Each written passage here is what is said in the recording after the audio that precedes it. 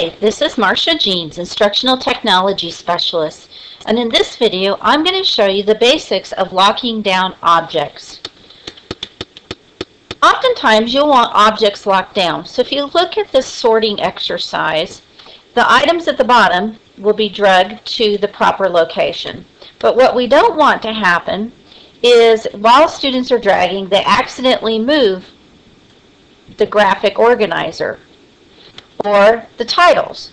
So a simple way to make those so that they cannot be moved is you click on an object and you click on the down arrow and you go to locking, lock in place. Notice there's also a keyboard command that works for that, and it's Control K. So on this one I'm going to go ahead and click lock in place. And notice when I go back to click on it, there's a little lock on it. And if I try to move it, nothing will happen. If I ever want to unlock something, I come back up here, click on the item, click on the lock, and then click unlock. Or keyboard command, Control J.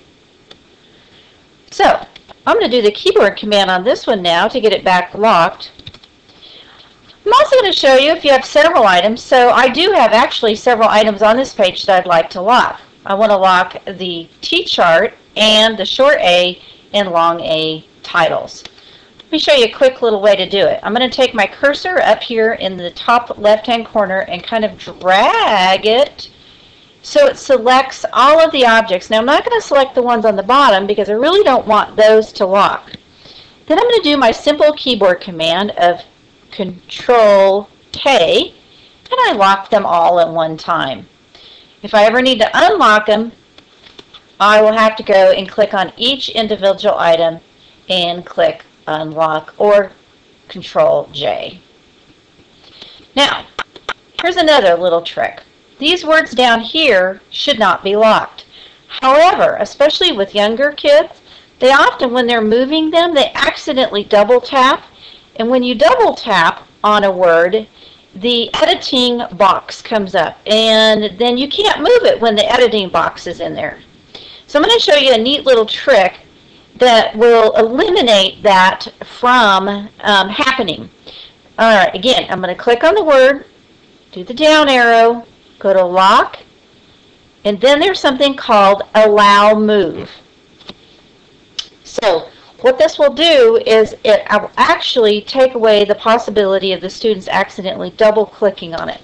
So now I can move it around, but notice I can't double click to go in and edit it. If I want to go in and edit it, I do have to unlock it.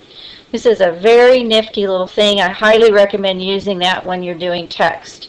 So I want to do all these at once. I can highlight all of them by dragging kind of a box around them with my cursor.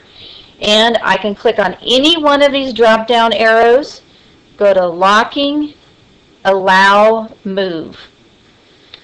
Now that also works well if you have a shape and you do not want kids accidentally changing the shape. So if let's just say I drew a shape here and I want to allow it to move, but I don't want kids accidentally messing it up and changing the shape and making it longer or wider, I do the same thing.